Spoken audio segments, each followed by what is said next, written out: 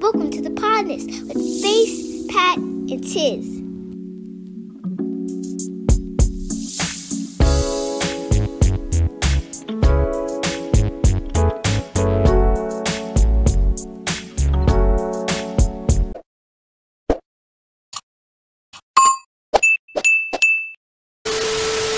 You know, last week we talked about IME Udoka. Or IME Udoka, depending on how you're going to pronounce it. But I believe that is the correct term that I have most heard people using. So I'm going to roll with the majority that they seem to be on the right path. And based off that of nigga the named dialects and stuff. IME Udoka. That nigga named IME. Well, either way, I'm me, motherfucker. I'm me. Yeah. Udoka in your mouth. I'm me, bitch. Me. Udoka in your mouth. Like, who is you? IME. That's what he be saying to them goddamn Celtics wives. Udoka in your mouth. I'm me. You know me. I'm me. Well, you know, IME, because I'm going to pronounce his name wrong. IME should have kept you dicker in your mouth. IME out of certain people's mouths, as in so it turns out that it wasn't a staff member. Do we have any facts? But before you go here, do we have, is that fact? That's from what I've been hearing. Like, is that confirmed? Yeah. I don't want to step out there on that limb because, you know, then it be, you know, you attacking women. I ain't attacking no woman. Is that fact? Do we know that? I've seen several reports of it saying that. All right, so we're reporting on the report. Anybody that hear that, we reporting on the report. Yeah, we're reporting on another report. He was slam dancing in the owner wife. Mm-hmm. And then rookie head coach go to the finals, then hitting off in the and that would explain my guy. The way that these reports have been said is like that's why he hasn't been fully fired, because he was like fired, he would be able to get a job in another place. What they did is just put him on suspension for the so he can't get no job nowhere. Yeah. Mm-hmm. Or whatever. That nigga can go back to college, can't it? Yeah. And then I guarantee he go to college for a couple of years, somebody gonna hire his ass. Somebody gonna tank bad enough and be like, oh Lord, we need some help. Yeah, and then it's the simple fact, man,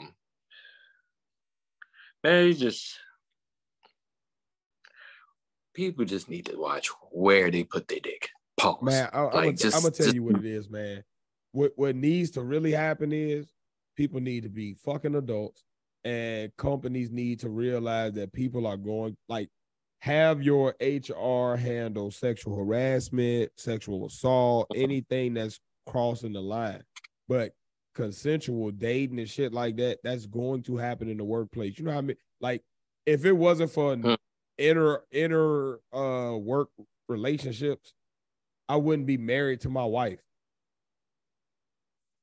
Like, people are going to, like, when you think about the average job, right?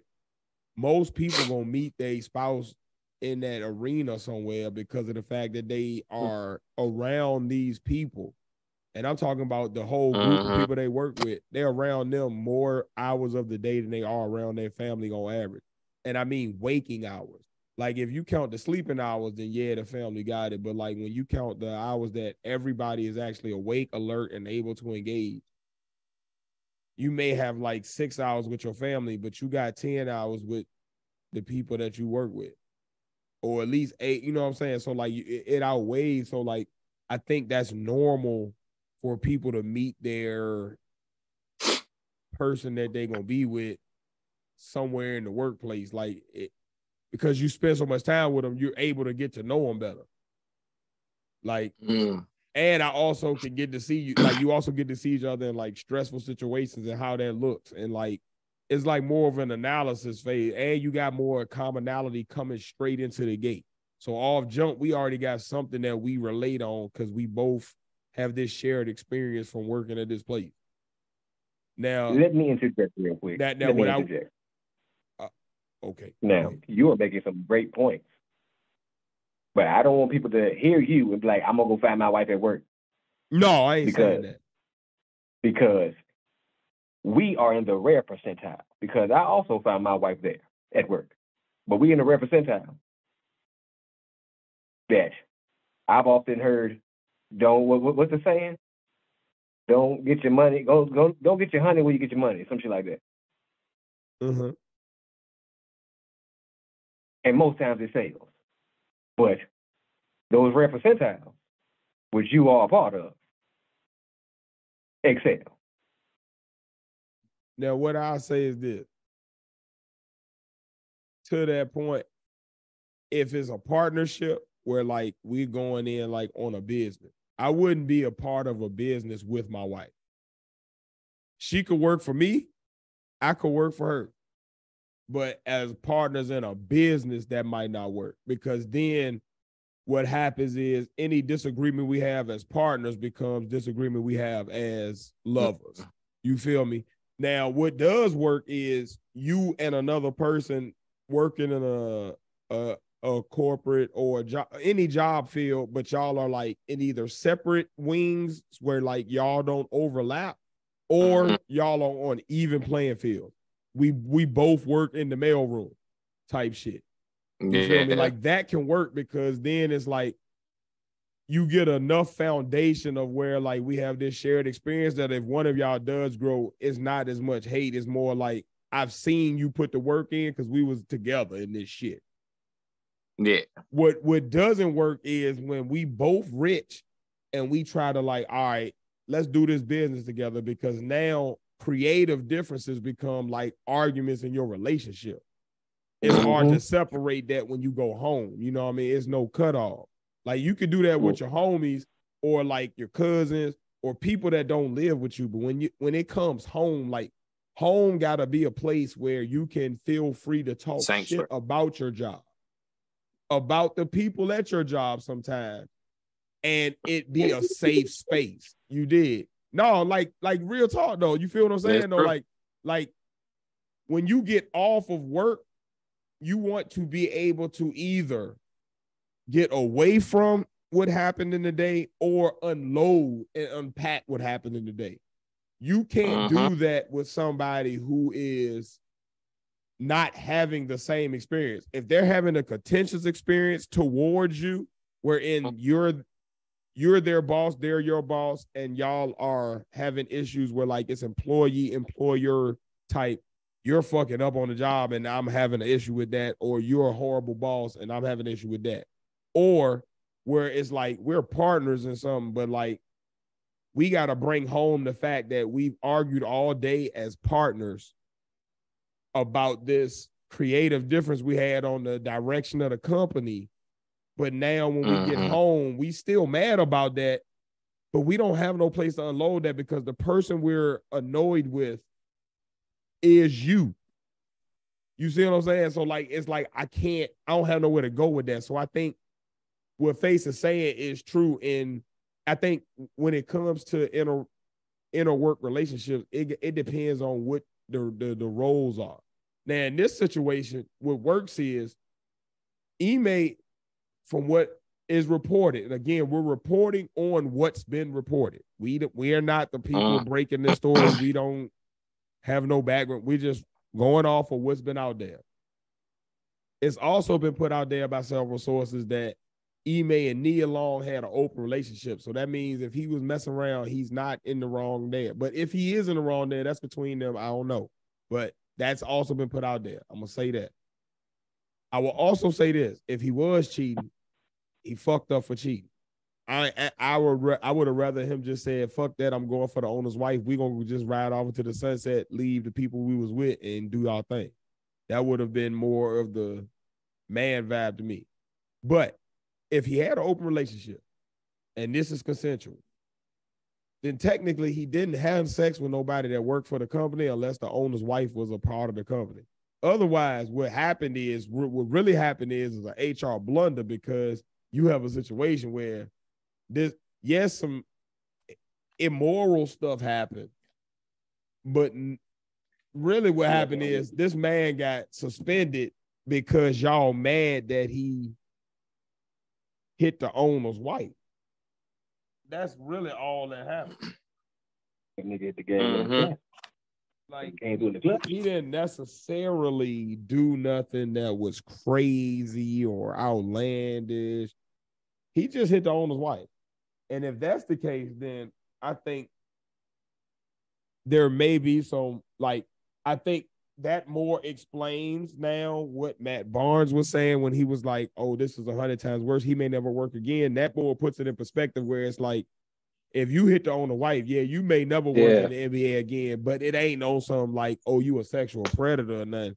And I think what needs to really happen with the whole Ime Udoka situation, and I'm going to leave it to the panel after this. I apologize if I'm going long.